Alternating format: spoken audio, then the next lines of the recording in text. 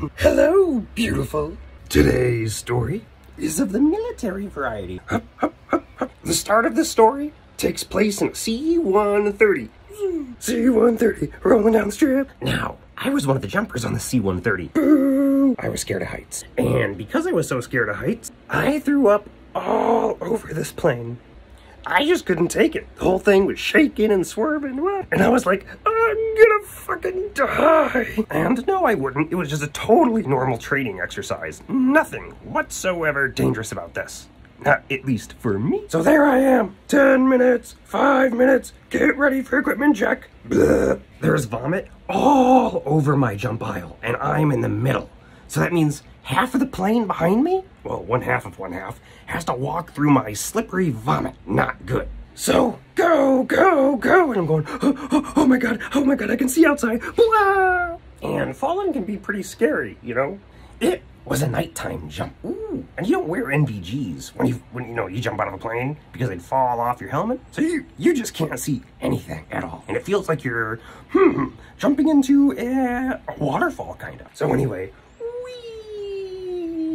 I'm in a waterfall, things are bumping me, other people's parachutes, it's free. So anyway, I reached the bottom. That's what she said. Ha! No, it's not. She actually said I never could. And once I'm down there, I'm a good little soldier. I back up my parachute, I look around, and I notice something. I noticed that the plane behind me has just released its paratroopers. And there's something falling kind of fast. So at this point, I put like my NVGs on and stuff, and I was like, all suited up and ready to go. And this was just a training exercise, by the way. Just training. So I'm looking up at this guy.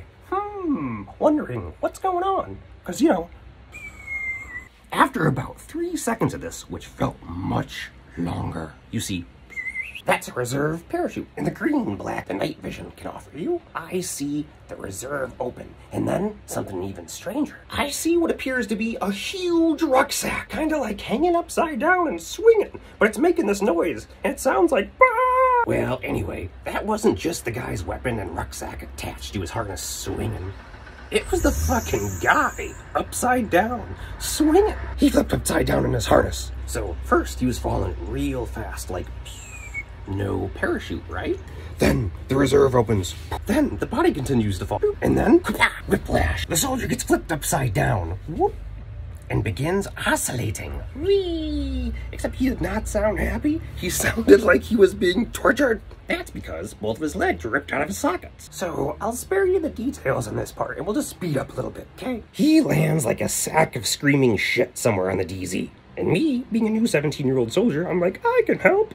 I get to a guy in a miserable amount of pain. Like, he is beyond reaction. He's almost in fucking shock. There's a medic there, attending to me and all my young, helpful wisdom. I think it wise to get on a knee, pull out a can of chew, and say, hey man, do you, need one? The medic rightfully looks at me like I'm the dumbest sack of shit on planet Earth and says, no, he doesn't need a chew. Get the fuck out of here. And then I got the fuck out of there. That's my story.